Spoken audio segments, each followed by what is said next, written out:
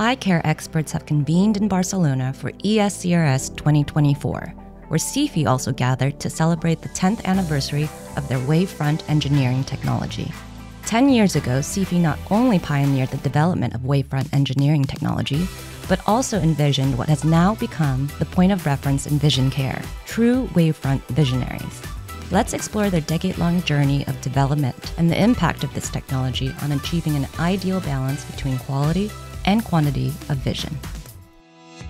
The inspiration came from a journey to the US in 2008, where I met one of the greatest experts in wavefront technology in ophthalmology, Dr. Junzong Liang, at the University of Rochester. Were licensed to other companies to use wavefront to correct optical defects.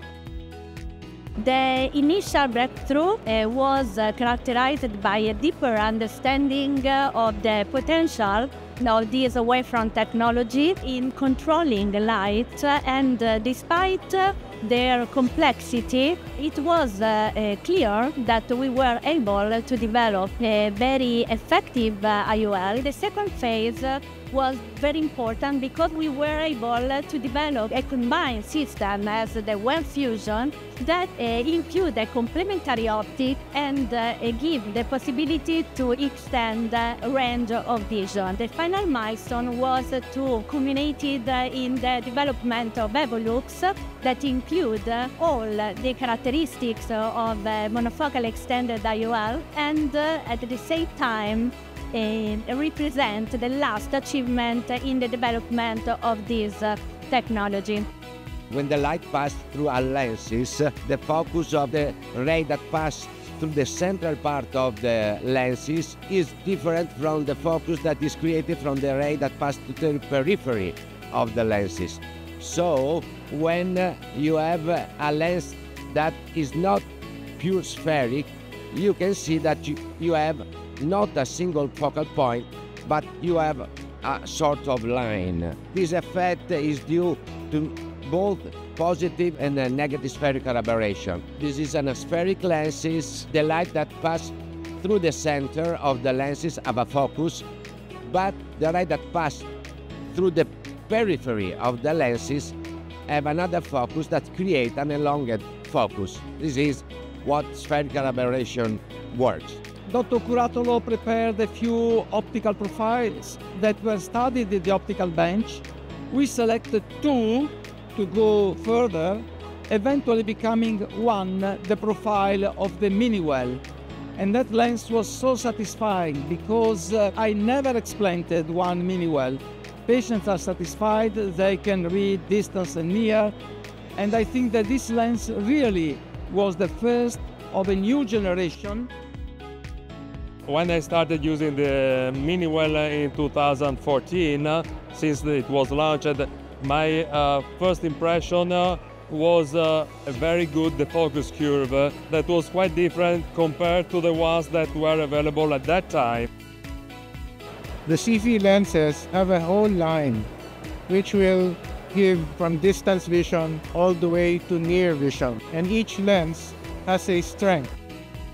SIFI has really been a great help during this time because they allowed us to better understand how this lens works, what are the intended targets, and they have really helped us understand how to choose the best patients to provide the best outcomes. At that time, we were already looking for presbyopia correcting lenses, and there were a few in the market I was not satisfied with. And so I thought the new idea might solve a part of the problems our pseudophakic patients have. Eventually, it proved to solve almost all of them. The reason why is because with this system, using spherical aberrations, we have the same result in terms of visual acuity, but avoiding the issue affecting the other technologies like the loss of contrast sensitivity and some dysphotopsia like halos and glare during driving at night. We have a platform that is more easy for our patient to complete the neuroadaptations. that give high quality of vision, but without losing the all distance clarity of vision, I think is the most attractive things, especially to me, that convinced to work with the fusion system instead of other technology. You can break that down into two parts. It's important to deliver excellent vision. The second component is the quality of vision, and that the SIFI well fusion system does. The findings we had after 3 months were the same as after 22 months. So we can see that it's not a fluke, that this can deliver very good vision all throughout the patient's life. I have the Evolux that can provide me with a good intermediate vision. Also in patients that were before I could not implant diffractive or an EDOF IR. So it enables me to offer a solution for presbyopia correction with no problems and a good price. Well, thinking about Evolux and the journey we'd had with them, it's an amazing story because it's already been 12 months, actually 13 months since our first implantation. We have implanted over 300 IOLs in this time frame, with most patients, over 120 eyes, having over 6 months of follow-up. And honestly, these patients were very satisfied because the lens provides amazing quality of vision, not just quantity of vision, in a new platform which is hydrophobic, so no glistenings, no issues, with such a low PCR rate of 2.5% after a year that, honestly, we were surprised that such a lens could exist. So we moved on further development thanks to their question, their scientific interest. I believe that they have a very big role in improving and in the progression of our development. It is true that back in 2014, Wawefront technology was already used in ophthalmology, but that was to correct optical defects. SIFI has made a long-lasting impact in ophthalmology because we were the first company to use spherical aberrations to provide additional benefits to patients.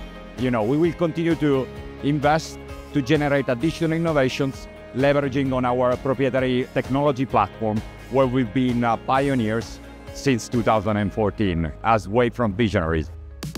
As SIFI celebrates a decade of Wavefront engineering technology, they continue to push the boundaries of what stretching light can achieve. By putting it in the hands of those who mastered this technology, SIFI empowers them to broaden the possibilities of people's vision and therefore the potential of life.